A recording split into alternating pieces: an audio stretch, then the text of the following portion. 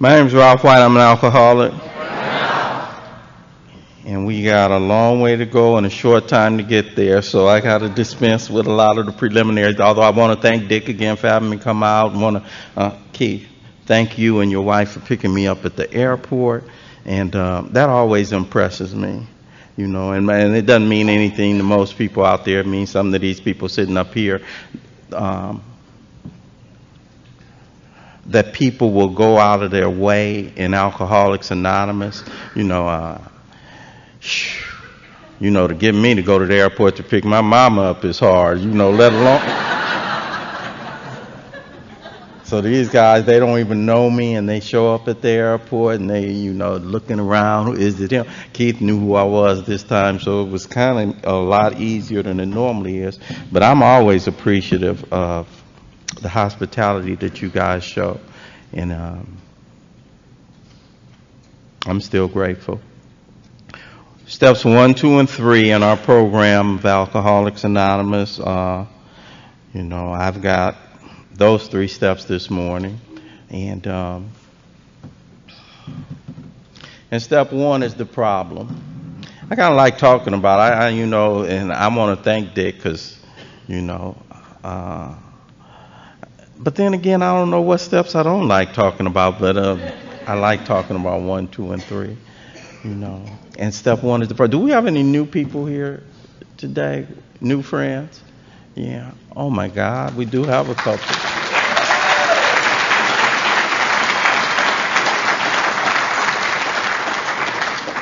Go to a gathering like this, and it's a lot of people who are thirsty for the program of recovery and who've been doing this deal for a minute. And when you do the early steps, sometimes you think, oh, I'm going to gloss over some of that because, these guys are, step 1, step 2, oh, come on now, But I'm one that's been sponsored in Alcoholics Anonymous, that still sponsors in Alcoholics Anonymous. I'm one that still believes that, and you can't go wrong when you speak the language of the heart. And I like talking to new people. I had a friend one time tell me, Ralph, wouldn't it be good to just go to a meeting where everybody is already in step 10, 11, 12, all and I'm like, that seems to me kind of like going to a hospital with nobody but doctors. Why would you be up? They said, wouldn't you like to keep the riffraff out? I'm like, we are the riffraff. What are you talking about? Keep the riffraff out.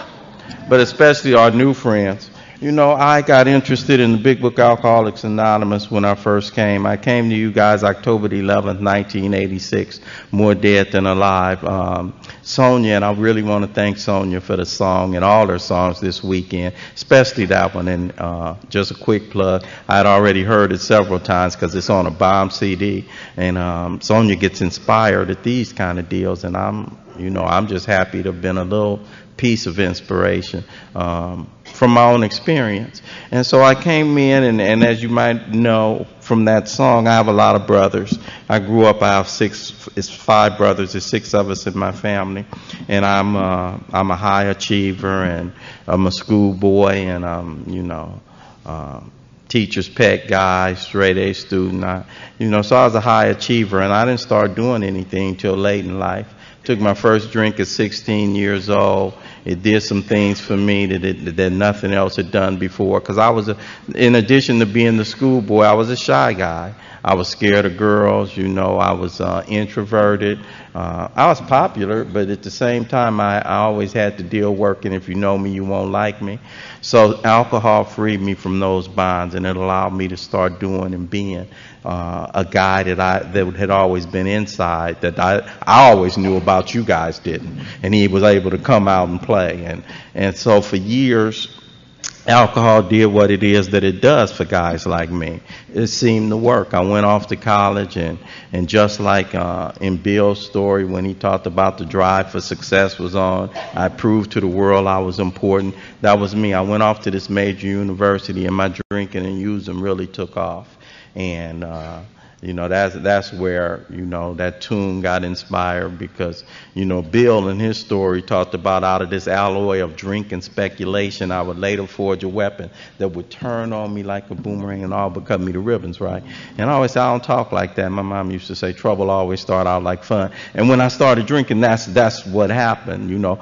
You couldn't have told me where this deal was going to take me, you know, because I started drinking and I started having fun, and I started with, you know, the things youngsters drink when I was in college: Red Mountain wine, you know, Annie Green Springs, Boone's Farm, Spinata, you know, and then moved up rum and coke, screwdrivers, gin gimlets, you know, Southern Comfort, and I'm in the life, man. And then I started smoking herb, I started using other drugs, and I'm in it. It's the early 70s, you know, Lacey, and it's that time. You know, it's that time. You go to concerts, you don't know your neighbors and the rest of that. And I can't tell you when it started doing more to me than it was doing for me. I can't tell you that. I can tell you that I already suspected some things that I learned about later on in the doctor's opinion, but I had them wrong. I suspected that I had that there was something bodily different about me than other folk from the way that I was doing it, right? I would be at a party till 2 or 3 o'clock in the morning. That was never go home time for me. You know, the bar might close, but I know where every after hours is, and I'm somewhere else, and you guys go home. And I thought the reason I stayed out so much was I had high capacity. Yeah, I'm bodily different. You guys are poop butts. I got high capacity, you know, and that's why I drink and consume so much. Me and my boys and my crew, because we're the real ones. You know, we're Trojans. Well, I don't want to use that word. I was about to say we're Trojans, you know, but I'm a Bruin, so that no. But we, you know, that's what we do, and so I'm drinking and I'm using, and then I start having some problems. I started getting in trouble with this thing. I got fired from my first job about 1978 or 1979. I didn't connect it to drinking. I connected it to Thursday paydays. Why would you pay anybody on Thursday and expect them to show up to work on Friday? That didn't make no sense to me. That's ridiculous, you know. I was in about my third inventory before the truth about that came out. I was really mad about that job, you know. That's why I got fired. Thursday paydays, you know. And so got asked to leave my first spot, and then things kept on happening, and I'm like the big book describes, you know, I'm a real Dr. Jekyll and Mr. Hyde. It says in the book, the alcoholic more than most folk leads a double life, and I'm the double life guy. I don't always share about it, but I was rising in my career as I was also rising, as my alcoholism was rising, you know. So now, you know, it's about 1982, and I get my first job in management. I'm working in management in the law department of a major utility company out in Los Angeles, you know. And so the double life guy is this: I'm the business guy, you know, corporate guy by day, but I'm the vampire by night. And the vampire outgrows the business guy always. The vampire always outgrows the housewife. The vampire always outgrows the PTA lady. It just always does. And so I'm business guy by day and I'm vampire by night. And then the vampire starts showing up at work, you know. And the vampire don't work at work, you know.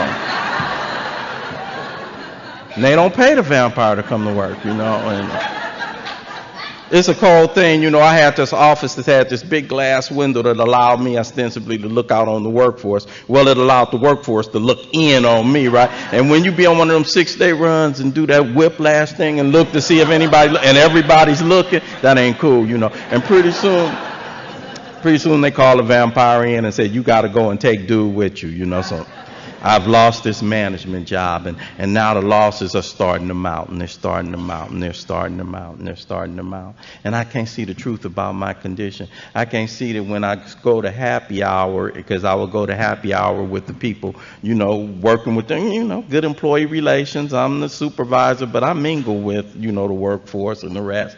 You know, I couldn't see that when I said, you know, I'm just going to stay for happy hour.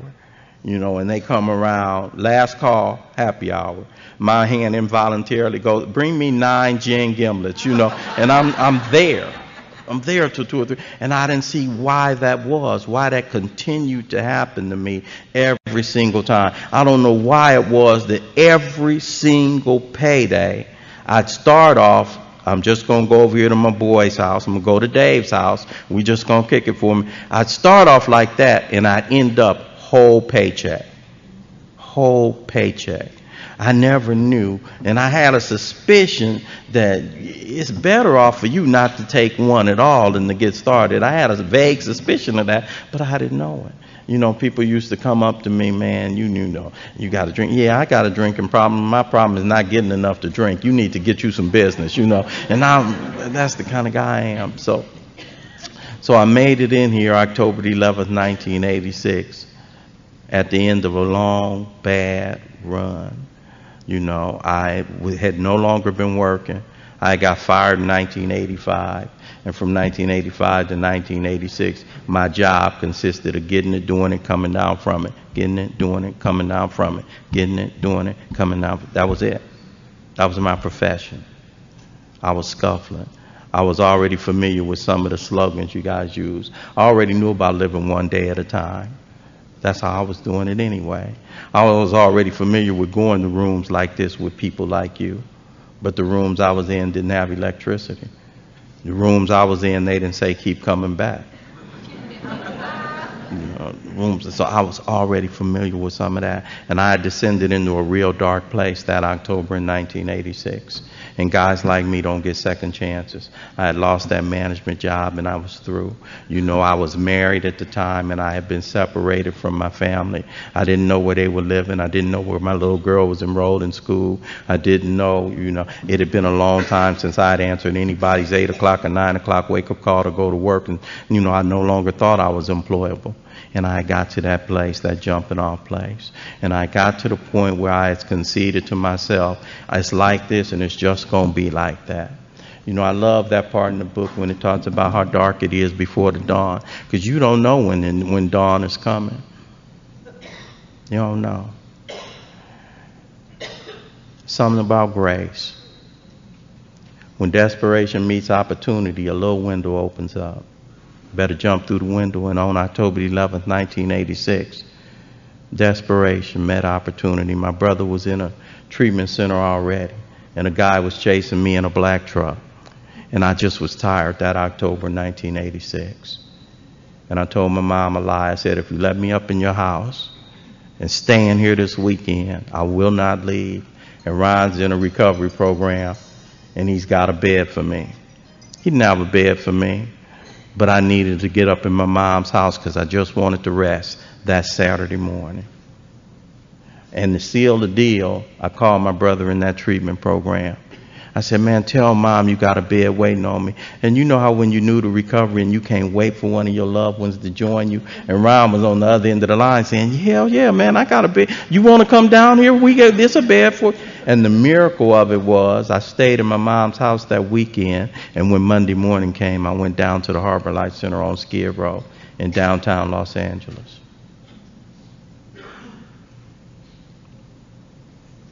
And on October the 13th of 1986, Grace came calling, and I went in that treatment center, and they took me to a meeting of Alcoholics Anonymous. And I started embarking on this journey. And I was able to connect some dots. I was able to put some flesh on my experience.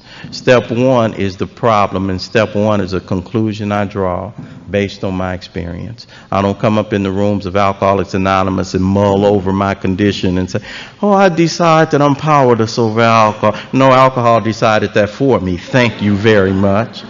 It took me coming in these rooms for me to connect the dots, because I'm twisted, you know. So I read the doctor's opinion, and one of the reasons why I like the big book Alcoholics Anonymous so much, and one of the reasons why we have this workshop set up this weekend, and these things have come into play anyway, is there are people who've discovered what I discovered, what takes place in this big book Alcoholics Anonymous. You'll hear a lot of people say that that the solution is in the big book Alcoholics Anonymous. Well, I want to let you know something.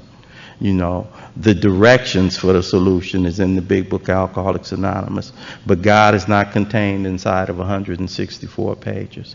You know, in the program of Alcoholics Anonymous, this is the basic text for recovery, and it's our instruction manual. But the program Alcoholics Anonymous is dynamic. It's alive. It walks and it talks and it shakes hands. It's got a beating heart. It's got arms that hug, and it's got shoulders to cry on. It's got ears to listen. The program Alcoholics Anonymous. So when you hear the presenters come up this weekend, we're not going to be taking you on a textbook tour and grade you on how well you know the information. This is not an intellectual exercise. You know, I have a sponsor, and he always talks about you can't treat a spiritual condition with intellectual means. So by no means am I up here to talk about this. The reason I talk about this book, you'll never hear me talk about. It's in the book, so it's true. People wrote the book. Matter of fact, people just like us, flawed people, drunks, people with a whole bunch of problems. They were newly sober at the time. When the book was being written, the oldest one in the group was coming up on 3 years. When the book was published, the oldest member of the group hadn't even had 5 years yet. But you will hear me say, it's in the book because it's true. The book is a compilation of some spiritual experiences, and some people in a looking back way said, this is what we did to get to where we got. And if you want to get to where we got, this is what it is you do. What the book does for me, every step of the way, it does several things. Number one, for each one of these steps, and as you hear the presenters come up this weekend, they'll share it with you. For each one of these steps, it tells me why I need to take this step, why I need to do it. What is it about me? Step one, admitted that I'm powerless over alcohol and that my life has become unmanageable. Why do I need to do that? Well, as long as I keep on fighting, I'm going to keep on losing, you know. And it's that whole, the paradoxes in Alcoholics Anonymous took me a long time to wrap my head around. This whole surrender to win concept. I played ball. You know, any guys out here that play ball, you don't quit. You don't never quit. You don't give up. In my neighborhood, you don't give up. You don't show weakness. You don't show no signs of weakness. Hell no. That's weak. Quitting. Surrender, that ain't in my vocabulary. It's in me, but I don't want you to see it's in me. You know, I get scared, but you don't show scared.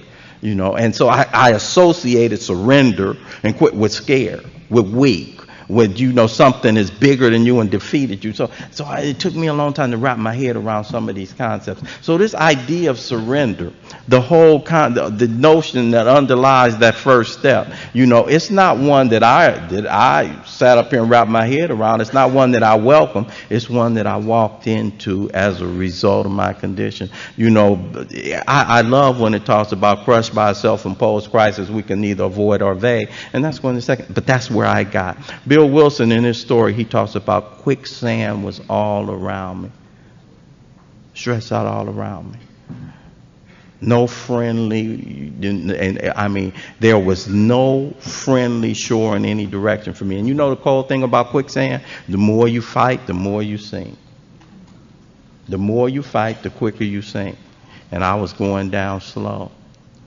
And that October in '86, man, I got to the point where I was beaten to a state of reasonableness. I had tried Alcoholics Anonymous 3 times before, and each time I had come to the program, I had come and I was serious about staying sober. Dead serious about staying sober. Hard for a guy like me, though, because I'm handicapped by some stuff. One is I couldn't ever find myself in the rooms of Alcoholics Anonymous. There's a thin line between identifying and comparing, and I would always compare and I would never identify. And so I would read the big book Alcoholics Anonymous, and I couldn't find myself in any of the stories, you know, and somebody had to teach me about how to read the big book Alcoholics Anonymous, you know, and how to come up in here and identify with your story so I could find mine. So what I would do at a meeting, you know, I would listen to a speaker, somewhat like me. I pick out what in my ears was the most profound thing that speaker shared about. Make sure tomorrow night when I go to a meeting, the speaker's not there and not too many of you guys. Repeat what he said. Tack on or keep coming back. And I thought if it was true in my experience, if I claimed it from the podium, it would be true in my experience. And I kept getting loaded, kept getting loaded, kept getting loaded, kept getting loaded, kept getting loaded. And I learned something. Because the first step talks about admitted that I'm powerless over alcohol and my life had become unmanageable. And the first time I came, and you guys clapped when I was new, and you welcomed me with open arms, and it had been a long time since I had been welcomed with any arms, open or otherwise, and you guys welcomed me and you hugged me and you took me in. And you said, are you admitting that you're alcoholic? I didn't really believe I was. I didn't know what an alcoholic was, but I admitted that I was because it was the admission to talk. It was the admission fee that you had to pay in order to share at a meeting. And so I said, I'm alcoholic because I like talking at meetings and I like the attention that it brought. And beyond that, because I was scared. It wasn't that I liked talking at first. But the other thing is I'm a fitter-inner. And everybody else said they were an alcoholic. And why would I stand out by not? So I also said I'm alcoholic because it's the thing to do. And if you're going to be in this club, and I like to be popular at any club that I'm in, then yeah, I'm alcoholic too, because everybody was saying it. And who was it that said that? Clancy last night said, the worst insult you can give an Alcoholics Anonymous is, he ain't even an alcoholic, so I learned that quick. So yeah, I'm alcoholic, but I kept getting loaded, kept getting loaded, kept getting loaded. Because I admitted it out of my mouth, but I hadn't taken what I like to call step A. Step A precedes step 1.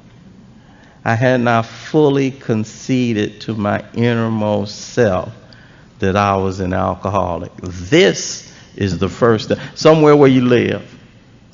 Somewhere when you're laying on your mama's living room floor at 33 years old in the middle of the night when the money's all gone and you can't get no more and your conscience comes visiting late at night and you get that visit from the enemy, I call it and you laying on your mama's and you think to yourself, what happened to you? You used to get up to go to work in the morning. What happened to you? You used to want to go to your daughter's school. What happened to you? You used to want to be somebody. What happened to you? And somewhere along the line, and I can't tell you when, it came on me like a ton of bricks. It's like this and it's just going to be like this. I did not know that's how conceited to my innermost self looked. And surrender is customized and it's personalized and it looks different on every person. It's hard to see it from the outside. And it's a looking back experience for each and every one of us. That's how we know. Somebody said, how you know you surrender? And for each and every one of us sitting in here, it's a looking back process of shit. I didn't know that was the date, but looking back, I see. That's what happened. Because I thought I had been surrendered before. And alcohol surrendered me. And I came in here in that condition. Beat up, out of ideas. 2 conditions for me to get this program in that first step. Number 1, I had to want it. Number 2, I had to be hopeless. I had to run out all hope and game and coming up and coming back and plan B and all that. And I came in here in that condition, man, that October in 1986. Found out that there's something bodily different about me. And the way that I found that out was not through your experience, but by looking at my own experience. Looking at all the times I said, I'm just going to spend $20. What happened? Whole paycheck. Looking at all the times I said, I'm going to stop off at Bob's house for a minute. What happened? Whole paycheck. Looking at the times I said, I'm just going to go over here to happy hour for a minute. What happened? Whole paycheck. I don't have to look at your experience. That's what happens in the rooms of Alcoholics Anonymous. You guys start sharing stories about you when I started looking at my own experience, because this is a self-diagnosed deal. And I looked at my own experience and I learned every 2 weeks from 1979, 1985, when I took one anything, no matter where I had to go, what I had to do, who I had to see, no matter how great the wish or the necessity, my body would take over. and I'd have to have another. If we talk about step one and we don't talk about the bodily component, we're missing the whole deal.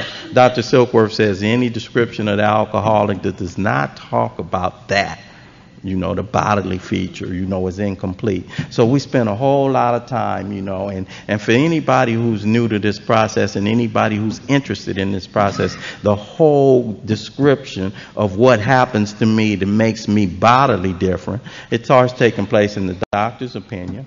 It continues on through Bill's story. It works its way up through there is a solution. Somewhere midway through, more about alcoholism. I like the way that they title the chapters. First we start, there's the doctor's opinion, and the doctor's opinion is a diagnosis. That's what we normally get when we go to the doctor. And when we go to the doctor, we go to doctors for, we go to shrinks for mental stuff. But when we go to an MD, a doctor, it's something that's wrong with my body. Something that's wrong with my body. First clue that there's something bodily different about me. At the front end of our book, we have the doctor's opinion. His diagnosis of what ails Ralph, right? And so I go up in the doctor's opinion and I find out these things. I find out a lot of interesting facts that nobody but people like me suffer from this thing we call the phenomena of craving. We call it phenomena because we don't know why it is, and we can't put a face on it, but we know it takes place. And this thing called, so it only happens in me. So if I've ever been one that said I'm just going to take one and ended up at the closing out the bar, I'm in that number. I'm in that number. If I'm one of the ones that said I'm just going to spend 20 and ended up spending the whole paycheck, probably in that number. If I'm, so I look at that, and I like the way that the book is written. So we got the doctor's opinion. Then we say, okay, we're going to tell what it is that we do, the basis of Alcoholics Anonymous. We're going to do one alcoholic sharing with another. That's the basis. One drunk sharing with another. The rest is the fluff. We have the taper, we have all, but the basis is one drunk sharing with another. And we start that with Bill's story. Beginning of our book, we're going to have one drunk sharing with another. And he's going to share his experience, strength, and hope. He's going to share what he used to be like, what happened, and what he's like today. And I'm going to see the progression of the disease of alcoholism with a face on it. And if I track Bill's story and match mine next to it, I see the progression in my life. So then we do that, and then, okay, dude, you came in here, you tore up, you messed up, you wore out. Now we're going to give you a little hope. There is a solution. Because when you read Bill's story, Bill is a cold out. There is a solution, Ralph. There is a solution. You tore up and the rest of that. Whew, there is a solution. Okay, dude, before you get carried away, let's talk some more about alcoholism. Let's really get you grounded again before you get, because the goose hung high, just like Bill said. We're going to talk some more about alcoholism. And then we talk some more about alcoholism. And midway through that chapter where we're discussing the bodily difference, it turns on me. And it says all of this talk about taking the first one, it would be pointless and academic if you just don't take the first one. Just say no. That's a hell of a program of recovery if it worked, huh? Just say no. I can't just say no. Matter of fact, why would you? I never wanted to say no. So what the hell is that about? No. And so it turns on a dime. It says academic importance. It says because the real problem of the alcoholic centers in his mind. Why you say that? Why is it center in my mind? Because guess what? I already talked about spending the whole paycheck, but every 2 weeks, stone sober. Not because of phenomena of craving, which happens after I take the first one. Stone sober after getting wore out the previous 2 weeks. After getting everything taken, after coming home remorseful again, after coming home without a check again, after not being able to buy Christmas presents again, after saying I'm not going to do this again, something happens on Wednesday prior to the Thursday payday. Something happens. And stone sober, my car seems to drive to the LIQ on payday. Second part of this disease, of that first, of the disease that I suffer from. The bodily difference, but there's something mentally different. We call that a mental obsession. The obsession that somehow, someday, I'll be able to control and enjoy this magic potion I discovered all those many years ago. So I'm in this obsession. So I can't drink because of my body, but I can't not because my mind won't accept that fact. And I did that over and over and over. So if my disease centers in my thinking, guess what?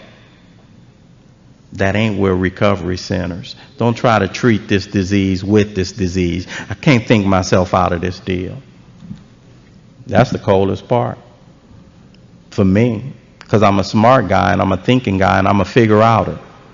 We got any other analysts in here? I'm going to figure it out. Somebody in here came here this weekend to get more information.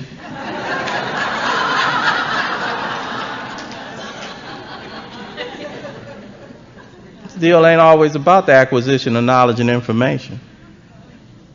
How about the acquisition of knowledge and information? We're going to share a lot of information from this book this weekend. We're going to share that. And the biggest piece of the information I can share with you is I don't treat this disease with this disease.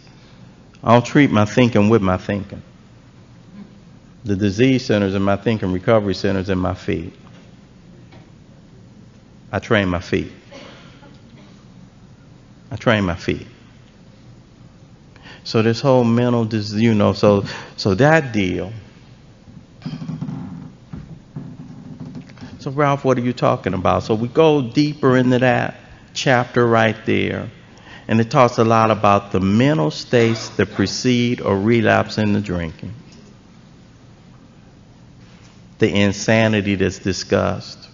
When it talks about the minute that I'm powerless over alcohol and my life had become unmanageable. And so we do a lot of talking about the first piece and that unmanageability. That core part, the thing about the unmanageability for me early on was easy to see. I didn't have a driver's license. I didn't have a place to stay. Hadn't had a paycheck in I don't know how long. I was sleeping in the back of my mother's garage and I was eating lemons off a neighbor's lemon tree for breakfast. I come from a major university in this country. That's where it took me at the end. So that basic unmanageability, not able to just provide the basic necessities of life on a basic level, that one was not hard for me to wrap my head around. The cool thing about this program for me is the desperation that's associated with the first step. The way old timers in my home group said it, the worse off you are when you get here, the better off your chances of staying. And so I'm grateful now. I wasn't grateful then. I'm grateful now that I went down as low as I went down. I'm grateful because I came in here really, really, really, really desperate. Didn't come up in here out of virtue. Didn't come up in here because I'm a good guy. Didn't come up in here looking for God or looking for the way. Came in here just hoping to learn how not to spend a whole paycheck every 2 weeks. Hoping to get my ex-old lady back. And just hoping to get a good night's sleep in somebody's bed, in a real bed. Now, I'm not a guy that ever slept in the street.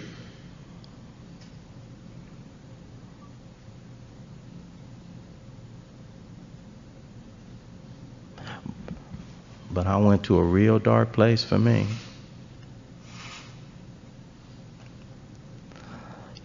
So that step one experience of surrender. Alcohol surrendered me. I had come in here 4 times. I don't know another way to put it. Some people will say it's one thing in the first step I have to bring to the table. Nobody else can bring it. My sponsor can't bring it for me. If it's some new people in here or some people relatively new or some people in here in their experience. My background is in the law, so I call it forum shopping. Going out and you look for the right person who's going to say what it is you already want to hear. Some people do that. Some people think if I just get the right sponsor, that'll do it. I need Bob Darrell. That'll do it. I need Polly Pistol. That'll do it. You know, that's the deal. But it's one thing I got to bring to the table. I don't care who's up in here. I don't care. The sponsor, Bill Wilson, could be sitting up in here. Can sit up under his wing. No, I don't hear. It's one thing, and that I got to bring to the table. Can't nobody else bring it. That's desire. That's willingness. I got to bring the willingness. Can't nobody put it in me. Can't nobody give it to me. Can't nobody else have it for me. Trust me, if the other folk could have it, my mama was willing for me to be sober way before I was sober. My wife was willing for me to be sober way before I was sober. My boss was willing for me to be sober if it was other folks' willingness, all of us would have been here a long time ago. You know, I had to bring it. Damn, Ralph, how do I get willingness? How do I get that up in me? I've been struggling with this deal for the longest in any area of my life. How do I get it? I don't know what one way to get it. I don't know but one way to get it. Well whooped ass.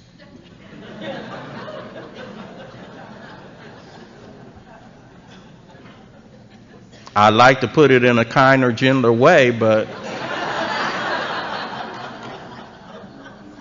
that's it. And thank God in 1986 I was tenderized long enough, well enough to get in here and hear the music Alcoholics Anonymous. You know, and so I came in, and on that first step, I hear a lot of people say, you know, I'm still in the first step. I'm still in the first. The first step is the problem. And it's a conclusion I draw based on my experience. Second step, solution. Came to believe that a power greater than myself could restore me to sanity. And that second step, like the first step, is also a conclusion I draw based on my experience. Came to believe that a power greater than myself could restore me to sanity. That second step is in my favorite chapter in the book, We Agnostics. We Agnostics, at the first paragraph, it's got a 2-question test for alcoholism. You know, in the literature, you know, and if you go to central office, they'll have pamphlets, and they might have a 20-question test for alcoholism. They might have a 40-question test for alcohol. You know, you have these long tests for alcoholism. In the chapter, We Agnostic, there's a 2-question test for alcoholism. If, when you start drinking, not able to control the amount I take, that's me. Or if, when I want to quit, I find I cannot quit entirely on my own, that's me. Then you're probably alcoholic. Oh, okay, that's me. When I start, I can't tell you when I'm going to stop. When I tell you I don't want to do it again, I do it again. Oh, yeah, that's me. Then you're probably alcoholic. If that be the case, then you are suffering from an illness, only a spiritual experience to conquer. Whole deal. Second, the whole thing. I'm suffering from an illness, that's me. Only a spiritual experience, not an intellectual experience. Tried that. Not a financial experience. Tried that. Not a romantic experience. Tried that. You know, not a physical experience, working out, to eating right. I tried that. You know, that's why we call this last house on the block, because most of us has probably tried every other experience.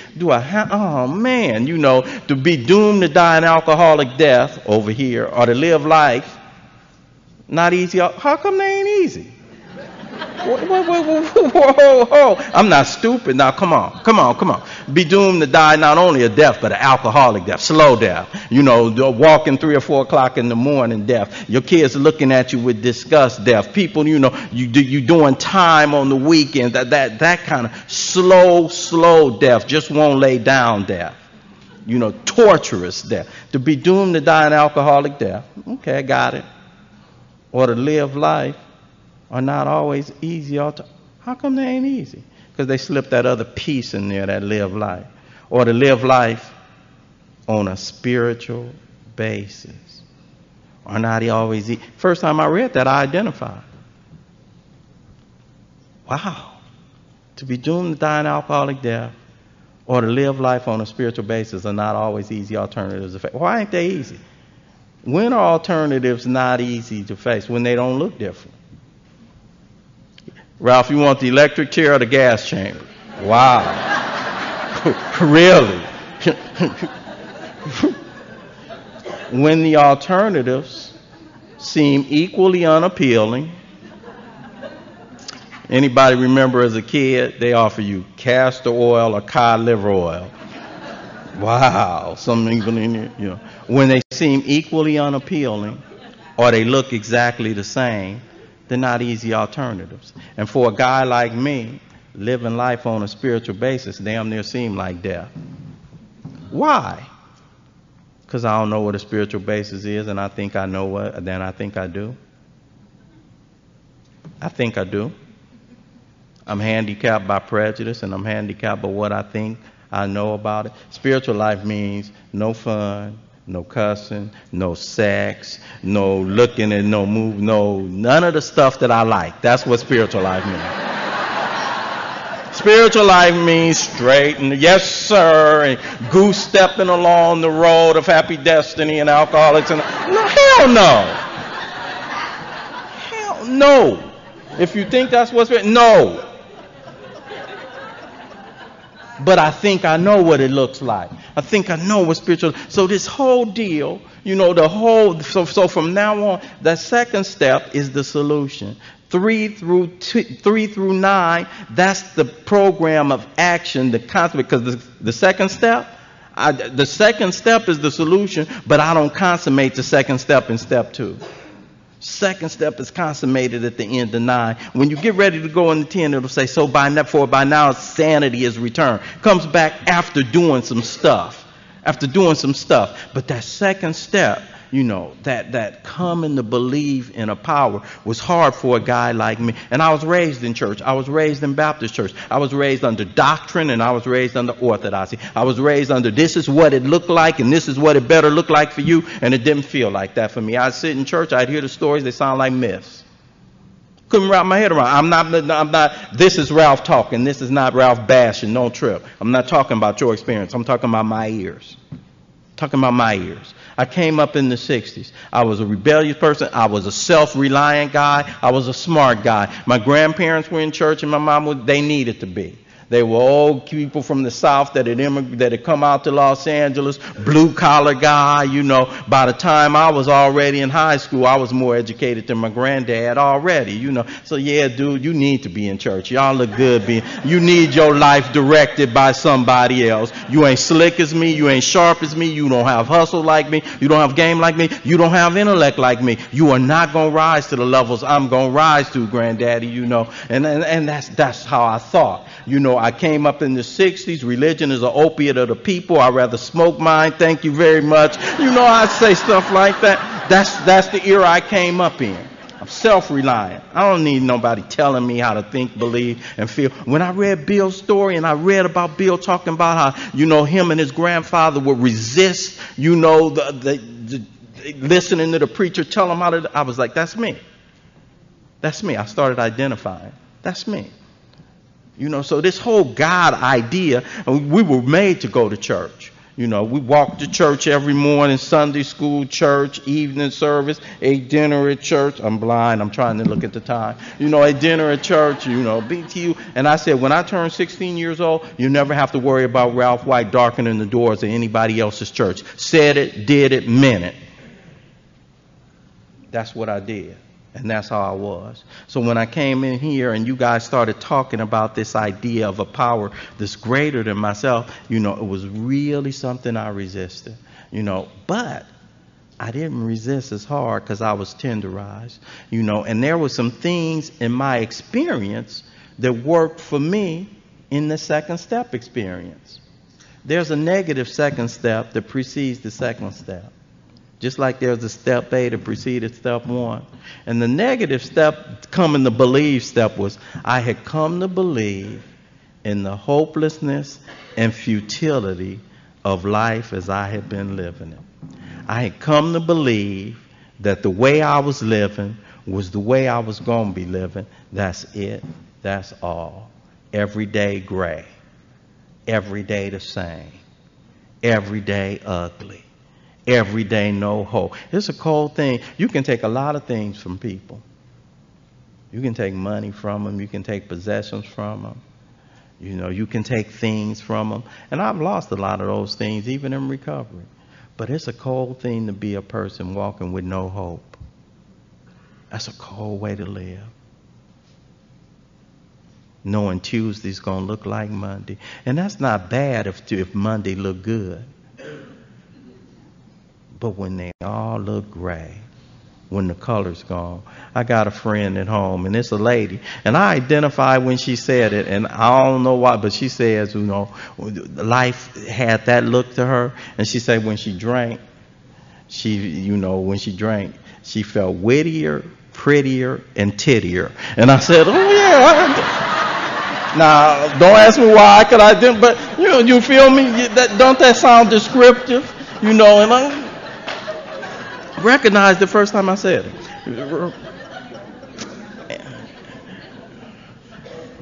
But life got real drab for me.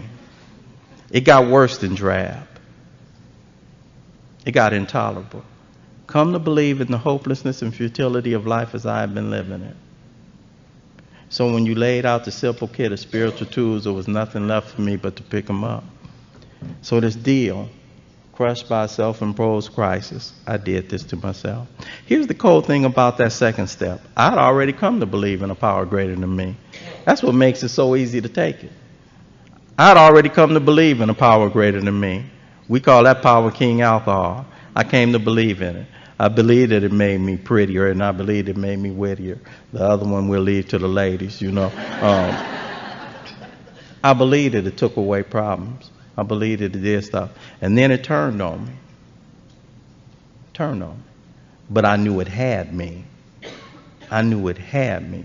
Just like Bill, when he talked about alcohol was my master, I knew it had me.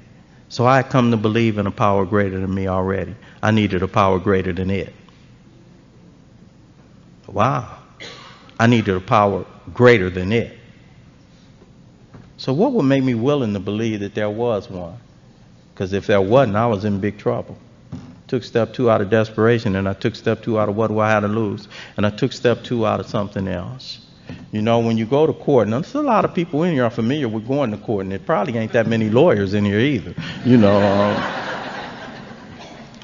when you go to court, what rules the day? Evidence. Documentary evidence, testimonial evidence. Call them witness testimony. And the reason why I like the program so much is I'm a pragmatic guy and I'm a practical guy. I'm not the virtuous guy.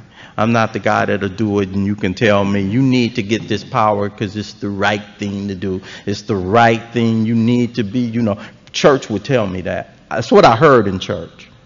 That's what I heard in church. You need to come right to get right. You need to already come right to get right. If you ain't coming right, don't even bother coming up in here. Do you accept this? Is that? No. You already got to be accepting of some stuff. You already got to say you down with some doctrine. Yes, I am going to follow these dictates. You already got to come right to get right. And that was, that was hard for me. But up in here, what ended up happening was folk would be, what I like about the program and what I liked about the power and what I like about when you go to chapter 4 and read it. It'll talk about why it makes more sense to believe than not to believe. It makes more sense. It makes more sense to believe in this God idea. Not that it's virtuous or it's right or you'll get a reward somewhere. It makes more sense to believe than not to believe. I was talking about my granddad, right?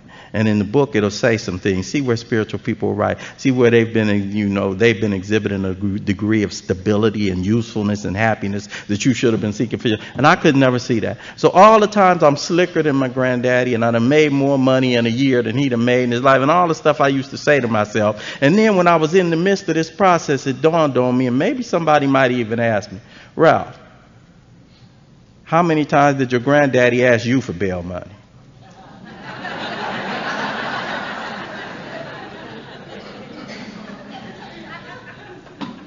I'm slicker than him. I'm smarter than him. I'm self-reliant. I'm more educated. I make more money. Who's asking who for help all the time? Wow. Maybe it is something to this deal that they talk about. My mama had 6 sons. All of us were in the life. All of us in 1985, from the period of 84 to 85, all 5 of my brothers and myself ended up being put out of our respective homes, and we all ended up in my mom's house. We were practicing the disease. 6 grown men, and there were days we couldn't come up with $5 between us. My mother used to come home every single day with a bag of groceries, because if she kept any food in the refrigerator, these 6 grown leeches that she gave birth to would have cleaned it out. And my mom, in the darkest of dark, with no way of knowing that her son would be standing in front of you guys one day, some years later, with no way of knowing her other son does the same thing sometime, with no way of knowing her baby boy will be 25 years sober on Christmas Day, with no way of knowing, my mom, in the darkest of dark, would say, God will make a way. And I would look at her with my slick, sharp, smart self. Be like, yeah, you need that. A spiritual experience. And I suffer from an illness, and I need that. So I've seen that demonstrated. And I started looking at where perhaps religious people were right, exhibiting a degree of stability. Because if she didn't have a house, where was I going to stay? Usefulness and happiness. Just came in here and I started looking at that and thirsting for it. And I listened to you and you and you and you and you and you and you and you talk about there was a power that had done for you what you couldn't do for yourself. But before you said that, you would share what you were like. And I would know this is not a deacon or a minister sharing with me the power of the power, but it was somebody just like me. Testimonial evidence. And pretty soon the witness testimony got overwhelming. And it seemed real stupid for a guy like me to talk about you can't fly when I'm looking at people soaring. Bill talked about wholesale miracle. When I went to church and they'd be talking about the miracles and Moses parting the Red Sea and Daniel in the lion's den, I'd be listening. No disrespect to any people. I couldn't wrap my head around. Sound like myths to me.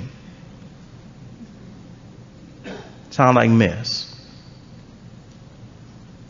And then I hear Dick Anderson talk about being in the lion's den with the Black Panther. I said, oh yeah, I could see that story. I listen to Tom Ivers, I listen to Polly Pistol, I listen to Mark Gallup, I listen to people, and I say, yeah, I can feel that miracle. And it started seeming like crazy for me to discount the power of the power. And I took the, do I now believe, or am I even willing to believe in the power? Yeah, I'm willing. I'm willing because I ain't got nothing to lose. I'm willing because I'm tore up. I'm willing because my life is on the line. And I took it out of desperation. Got to the point, and even sometime today, life feel big. Sometimes today, life feels very big. We listen to the stories Thursday night, and we listen to the stories of the family. I listen to Dave and I listen to Polly, and listen to what happens even on the road of recovery. You know how they say that God don't give you more than you can handle? That's true, but life will. That's why you need God. And so sometimes when you get on the road and money gets short and bills get long, kids or relationships, they ain't looking the same as they were looking before. Sometimes you're driving and you just feel like, and I was talking to a sponsee and I got squarely confronted with it again. That question we get to. Either God is everything or he's nothing. What was my choice to be? First time I read that, I'm like, how could I choose that anyway? If God is God, it don't matter what my choice is. God is God. What do you mean, what was my choice to be? What was my choice to be? Either God is everything or he's nothing. Either he is or he isn't. What was my choice to be? Well, for those of you sitting in a dark place right now, sitting in a situation that seems like it's beyond what it is that I have the means to deal. You know, we enter in a season, it's Christmas, and sometimes for a lot of people it's really happy and joyous. Sometimes for some folk it's one that reminds me of, man, I don't have what I used to have. Man, I'm getting caught up in these expectations and what I think about myself. I'm 59 years old. I don't have a retirement plan. I don't have no money saved up. I'm wondering what is life going to have in store for a guy like me. I'm wondering what the hell is going to be going on. Either guy, and I was talking to a sponsee and she was laying it out, and it just gets real clear to me. God, everything or nothing. God is God. God is going to keep God, and the problem is Ralph keep Ralphing. What's my choice to be, dude?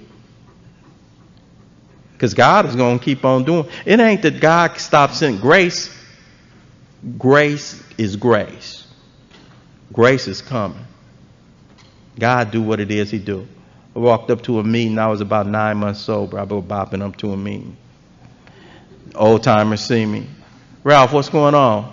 Oh, I'm just doing God's work. He said, what you think you can do for God, God can't do for himself?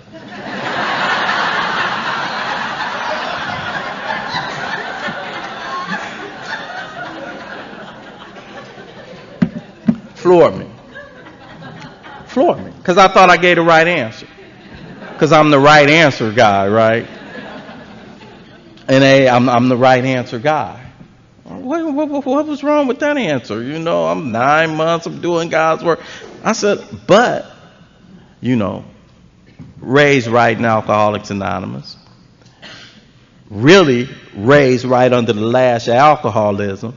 So somewhere that smug superiority I normally roll with, that arrogance that I normally roll with, that intellectual arrogance, it was beat down in my first year. And I was really one that came in here and got at the feet of the old timers. I was really one that came in here and listened to you guys like only the dying. I was really one that came in here and I started going to meetings.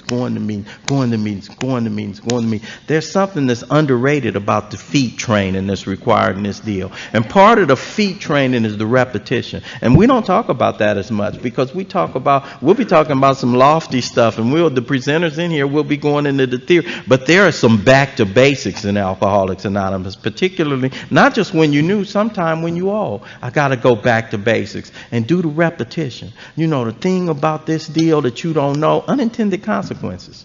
You don't even know. Some stuff you do and they have consequences you're not anticipating later on. You know, you don't know that that's what's going to happen. You know, you just doing the deal. You just doing the deal. You're just doing the deal. So this picking up ashtrays, and this listening to people, and this sitting down and shutting up and being quiet, what it is, unintended consequences. You know, there's some humility being developed in a guy like me, because humility ain't hoped for, wished for, thought up. It's developed. When we go to meetings, it's more than just the acquisition of knowledge and information. You know, sometimes it's about the development and the cultivation of some things that I can't get no other place. So this development, this cultivation of this humility that I didn't know I had, you know, but it was being developed unknown to me. You know, and so I'm sitting here with the old timer, and so I just asked him, John, what is it? You know, if I'm not supposed to be doing God's work. He said, Ralph, check this out. This is your job. Your job is to do for God's kids. God's job is to do for you. God gave you something he didn't even reserve for himself. I said, what the hell is that? God gave me something he didn't even keep for himself. He gave you the choice over whether or not you're going to return his love. God don't have no choice. God is love. I said, wow, gave me the choice over whether or not I'm going to return his love. So the seeking. It's all the seek. Don't be tripping. You know, you'll get intimidated if you come out here over a weekend and you hear the presenters. You know, you hear somebody waxing like Bob Dylan. Don't trip off that. You're not gonna talk like Bob Dylan. You'll hear Tom Ivers throw up here with 50-something years. You ain't gonna get 50-something years tomorrow. That ain't gonna happen. You know, you're gonna hear Mari come up here and be this. Mari's gonna draw from sources and be like, oh, Marty G, I want to be like that. You know, don't trip off that. You know, don't trip off that.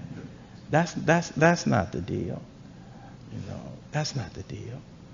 You know, God don't make too hard terms with those who seek Him. He don't make hard terms. Ralph standing up here talking, and you might be, I didn't read the book alone. God don't make hard terms with those who seek Him. The power will improve your understanding of the power. Be a seeker. Don't be be a seeker. Be a seeker. The power will improve your understanding of the power. You ain't got to have me come up here and tell you what it's supposed to look like. One of the things I like the most about this deal, this whole second step deal that I've embarked on alone, what ain't spiritual? You know, I needed a concept of a power to work for a guy like me. Most of us, and the reason I need a concept of that power is because I don't know what it looked like. Nobody comes into the world with a concept of a power. Most of us have it, we think we do, but we grow up in a family, and that family tells us what the deity is or what the religion is that we take. And if we don't have a family, it's from our neighborhood or it's from our community. And some of us might go out seeking on our own to expand and broaden we might get on this spiritual quest. But when we do it, whatever joint we enter into, they tell us what it looked like. They tell us this is what it looks like if you're going to be in our camp. This is what the power looks like. These are the characteristics. These are the rules and the regulations for being a member of this deal. You know, so this whole this concept of a power, and for me, I'm constantly refining the concept because I want a power that's personal to Ralph. And not only do I want to, I'm not really trying to get an understanding of the power. If the power's small enough for me to understand, He ain't big enough for me to trust. I'm not trying to understand God, you know. What I'm trying to do is get in relationship with. I want relationship. That's why it says a God of your understanding. Not a God that you understand. Don't get that confused. Whatever your understanding is, that's enough. That's enough. You know, but I want relationship. I want walk, talk, relationship. So when I'm in the car, I be like, dude, I don't know. You know, you be talking about you don't give me more than I got. I think you got a little bit too much confidence in your boy right now because you putting too much on me. And I'll just be talking. Power made me, and I got a mind that's got a mind of its own. Sometimes it think what it think. And I say, okay, when it go left, I say, okay, you don't want to put it up in me. Don't blame me. You know, you put this thing up in me. But I'm talking and I'm seeking. And I don't know what ain't spiritual. I fall down. I'm messy. I do stuff. You know, but two things that I think come from any experience that I have. I'm not a guy that spends a lot of time tripping off the mistakes I make up in here. Two things that happen, lessons and blessings. Lessons and blessings. Either a lesson or a blessing, or most time both. Lessons and blessings. Don't trip off falling down. I used to think the spiritual meant floaty, doing stuff right all the time, not making mistakes, not doing the same thing. I do. Not only do I make mistakes, I make the same ones. Probably the only one up in here this weekend that don't tell you. I'm the messy guy. I need this power, and sometimes I think that I'm just one of his special boys because he puts stuff on my plate. Sometime for me to come and tell you guys that there's a power that can do for you in spite, And so I come out of that deal. And then I get convinced that my life run on my will can hardly be a success. How do I do that? Third step. Made the decision to turn my will, which is my thinking and my life, which is my actions, over to the care of this power that I've been trying to get to in the second step. Because I'm after a spiritual experience. Don't forget that. Whole rest of the journey, I'm after the spiritual experience. 12-step process is a process of ego diminishment. The whole 12-step process is a process of ego reduction. Whole 12-step process is a process of grow God, shrink Ralph. Grow God, shrink Ralph. When you talk about how do I grow, there's a part in the book that talks about, if I don't enlarge and perfect, enlarge, bigger, perfect, better, enlarge and perfect, bigger and better my spiritual life, how? Through self-sacrifice and working with others, I won't be able to survive the what? Certain trials, and low spots. I'm after bigger and better in this spiritual thing that I discovered, because anything that ain't growing is dying. So that second step experience that I step out on, okay, how do I put it into action? How do I come to believe? How do I make this thing work? Well, first thing I do, I make a decision that I'm going to turn my will and my life over to something other and bigger than me. Why would I do that? Look at your life. Being convinced that my life run on my will can hardly be a success. Well, let's look at the record when I first came in. No driver's license, no place to stay, no job, no relationship, wife left, don't know where his little girl was enrolled in school, didn't think I was employable. I'd say you were doing a pretty fair job of mismanaging. Yeah, I'm under new management. And so I do that third step. Made a decision to turn my will and my life, my thoughts and my actions over to the care of this power. It was scary. Scary. Because I'm going to turn my will and my life over to something. What if this power want me to be something I don't want to be? Make me a Jehovah's Witness going door to door to you guys' house. What? Put me in a white polyester suit on a street corner preaching. I got a friend that used to say, that'll be better than what you was doing. Why you tripping?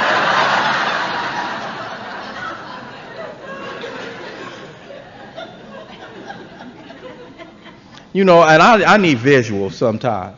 And when I think about this power and my relationship with it, because I like to grow my relationship with God. So when I say something like that, oh man,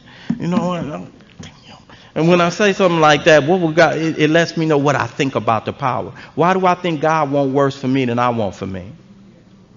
What does that tell me about my concept of the power? Well, I don't believe that God wants worse for me. I believe God wants better for me. How many parents we got up in here? We got a lot of parents in here. If you're a good parent, you don't want the same thing for your kids. You got one kid that's a computer nerd. You got one kid that's an athlete. And you might be fathers and goddamn, get off that computer. I want you to go play football. And your kid is scared. No, that ain't being a good parent. A good parent wants Bobby to play football if you want to play football. He wants Joey to be a computer nerd if you want. What makes me think God is any different? What makes me think God is going to turn me into Bob? He going to make me the best Ralph I can be. Going to make me the best Ralph I can be. Not going to make me something other than me. Wants better for me than I want for myself. Does better for me than I can do for myself. When I do that third step prayer, God, I offer myself. It's so powerful. Sometimes it still blows me away today. Third step prayer. I offer myself to you. I know I'm getting ready. I offer myself to you. Build and do with me as it will. First time I took the third step prayer, I was a year sober. And it blew me away when I thought about it. If I walk up to Sonia, the year sober Sonia, I offer myself to you to build with me. Dude, keep it moving. What? I wasn't a vision for you. I didn't have nothing. But God don't do that. The thing about the third step prayer, anybody up in here, God don't do that. You ain't got to get right. You ain't got to be right to get right. I offer myself to you, still lying. Take me. I offer myself to you, still holding. Take me. I offer myself to you, still in bed. Okay, take me. I offer myself to you, I ain't through writing these. Okay, I ain't through lying. I ain't through doing all the things. I ain't through looking at the porn. I ain't through it. But I offer myself to you to do something with me, just like I am. I ain't got to clean up to come there. I offer myself to you. Do something with me. And I'm going to tell you something over the course of these past 26 years. He's done something with me. He's done something with me. He's done something with me. And I got to remember that sometimes. And I'm still a work in progress. He's still doing something with me. I still stand on that. I still rest on that. My life, not only my recovery, my life rests on that. This whole turning it over deal. And if you're sitting in here right now and you wanted these people to talk about, Ralph, I keep turning it over, but I take it back. I keep turning it over, but I take it back. What's that about? Well, Mari G's going to tell you what that's about. My name is Ralph White, and I'm an alcoholic.